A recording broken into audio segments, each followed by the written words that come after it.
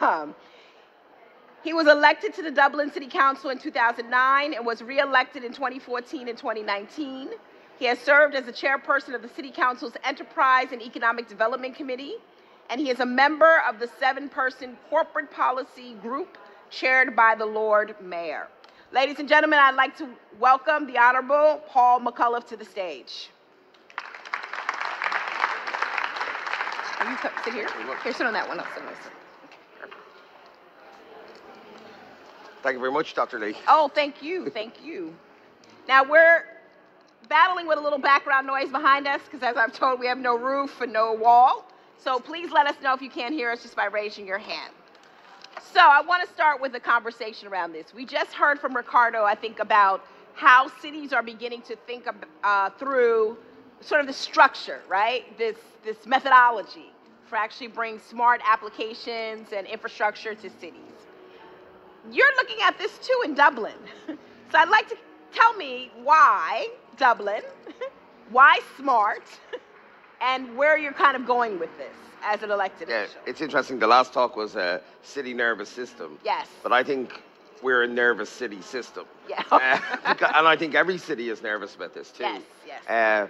Because as you roll out any technology, it creates civic debate.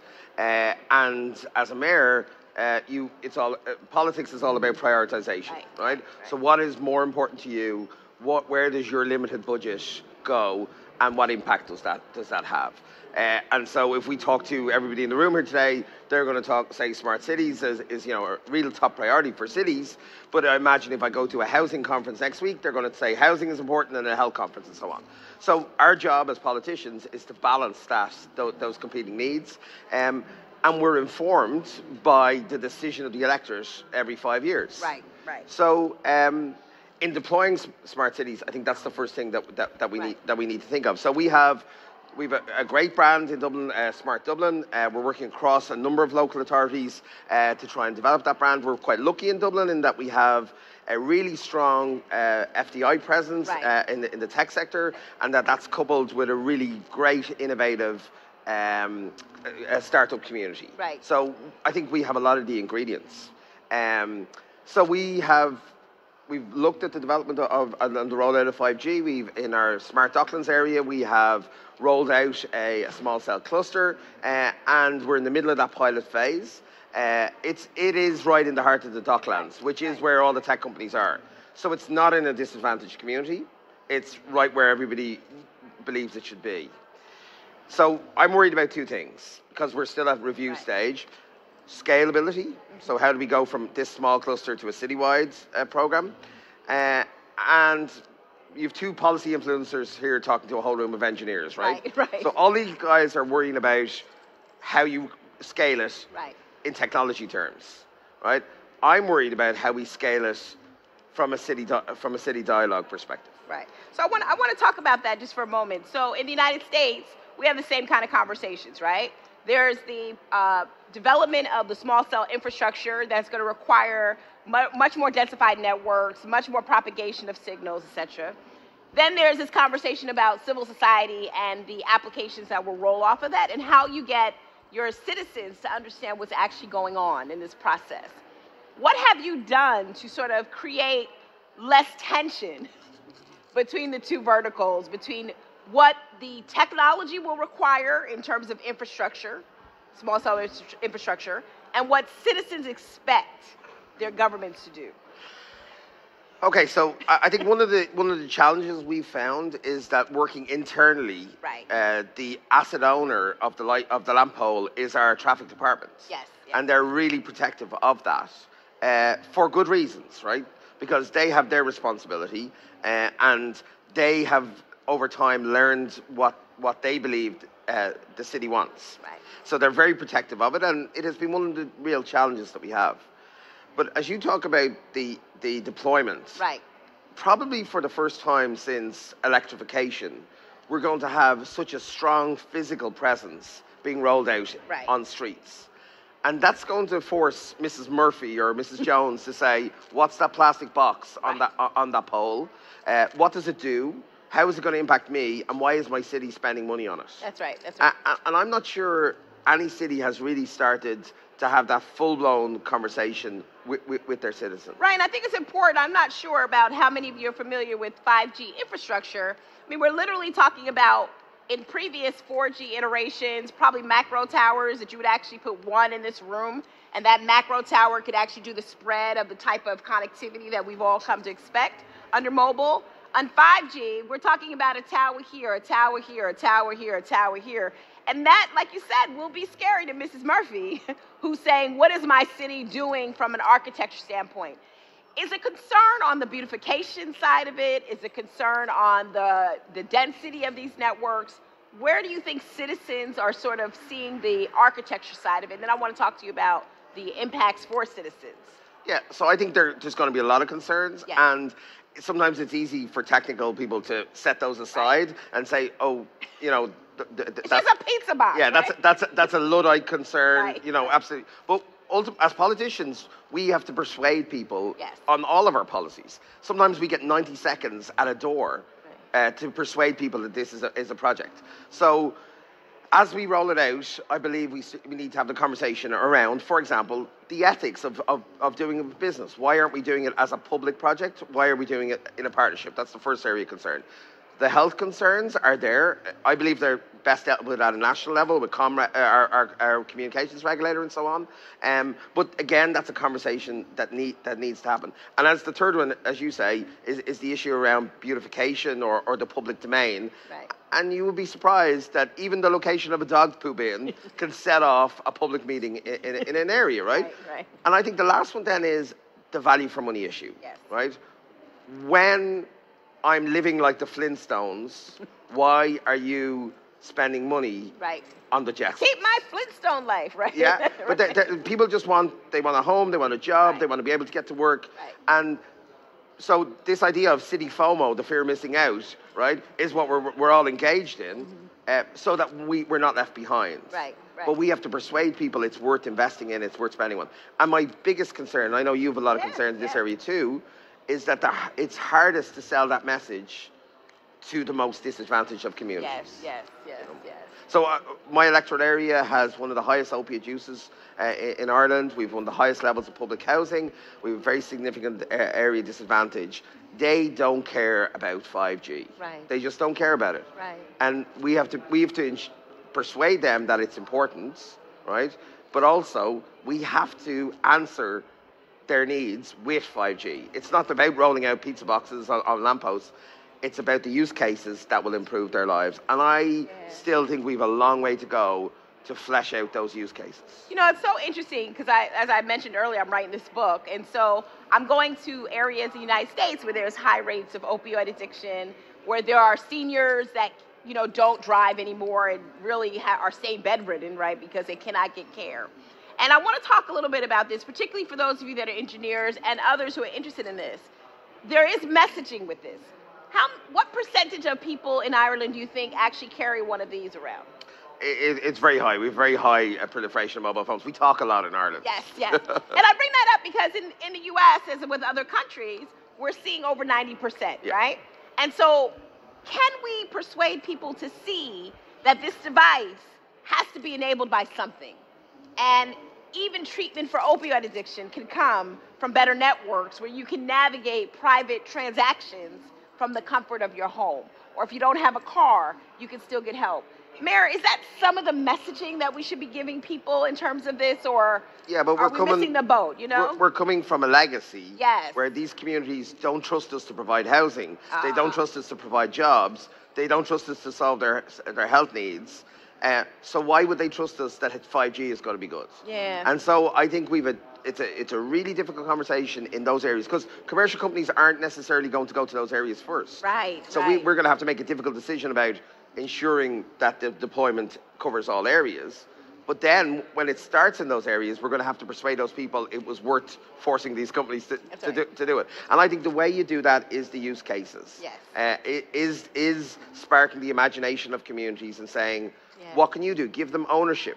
Help them. And we've done this with our beta projects in Dublin, is going to challenge them at what the issues are in their city and then show them how use cases can deliver those solutions. That's right. but we have to be careful because over-promising is the worst thing you can do as a politician, because 3 years later somebody else criticizes you for over-promising and you're gone. And you're replaced with a more irresponsible politician who wants to get rid of 5G, right? Right. I mean, going back to Ricardo's earlier presentation, how many of you in this room remember the various iterations of technology projects that we were trying to do in cities that somehow along the way it was a start-stop, right? Because we started it, but the funding or the lack of adoption really stopped us from doing that. But I want to go down to the traffic part of it. You said the traffic department is actually the ownership of the polls. We're seeing a lot of segmentation too, right? By who's actually got to be a part of this process to make it successful. How do you suggest that cities actually bring more coordination among agencies to actually ensure that they can roll this out? Because that's another issue. The traffic department is used to doing stuff this way, and now you're asking them to do something differently. I was interested when Ricardo was talking about technologies using different languages. Yes.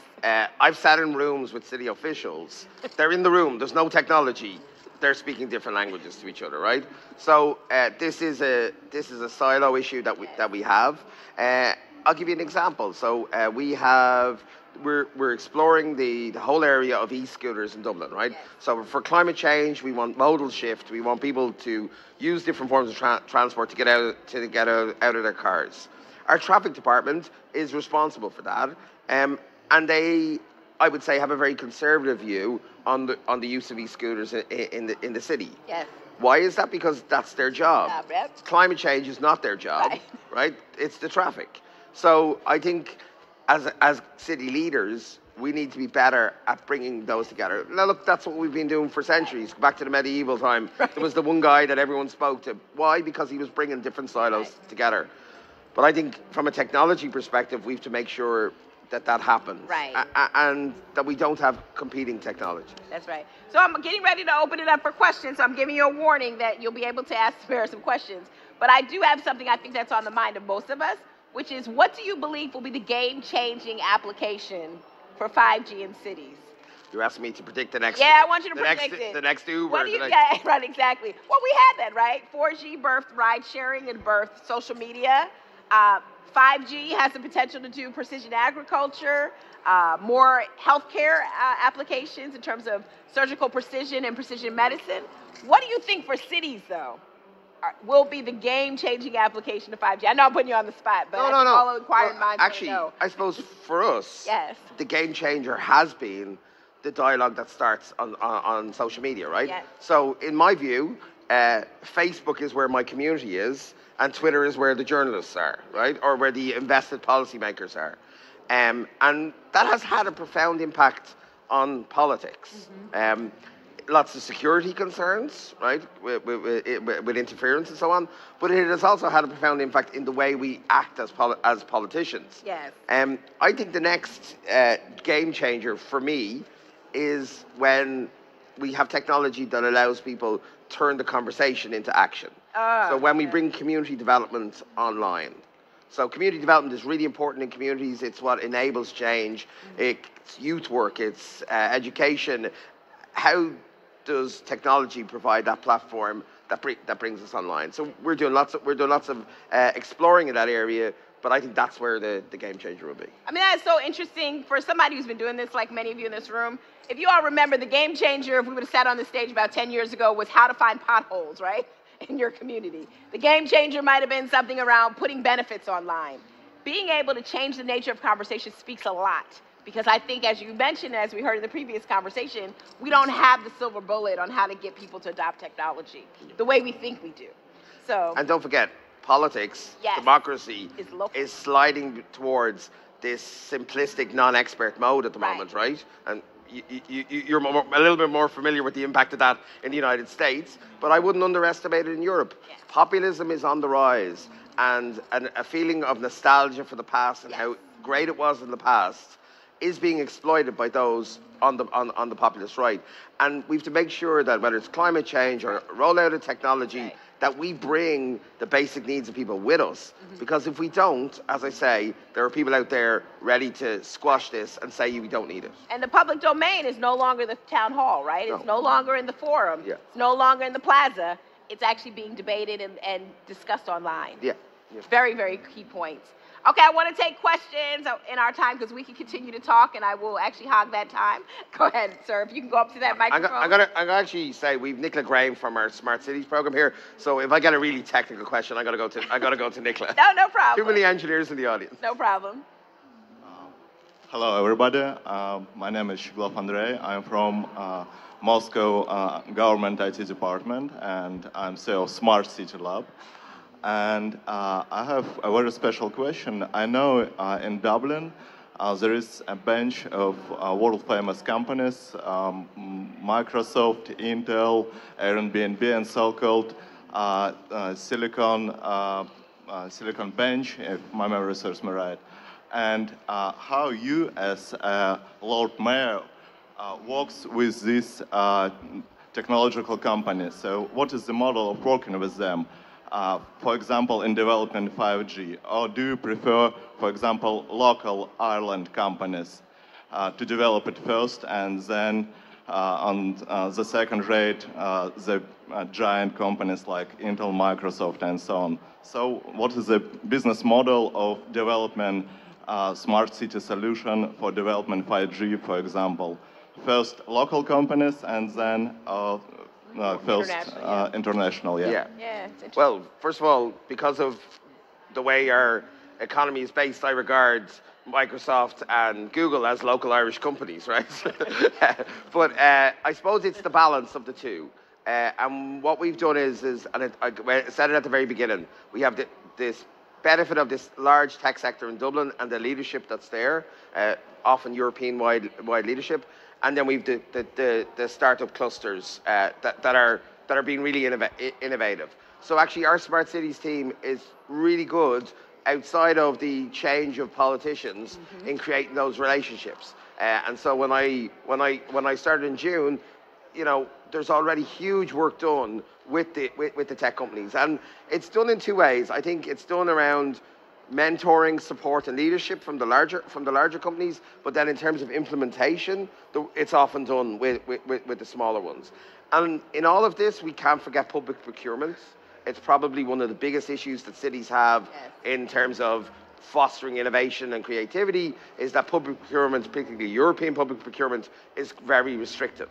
And so sometimes we can be more agile and respond with the smaller companies than we can if it's a larger company. And it also involves that ethical concerns from other elected members. So it's a balance of both, but I'd say they fall into provision by the startup and leadership and mentoring and facilitation by the larger ones. Right, and I would assume, based to follow up on that question, is the multiplier effect, though, with regards to whatever partnership you use, still has an output of jobs, as well as the indirect effects of having 5G locally, right? So if your local companies may not be involved, you're still going to generate a number of, you know, we're going to need people to install all of those small cells. Yeah, right? And I think universities are having a role to play as well in that conversation. A lot of research. So as part of the Dense Air project in the Docklands, it's unique. First of all, it's sort of a carrier of carriers. It's neutral host, which is really important because, and the last thing is that it's a connection of research, public sector and private sector. Right. So it's those three combinations together.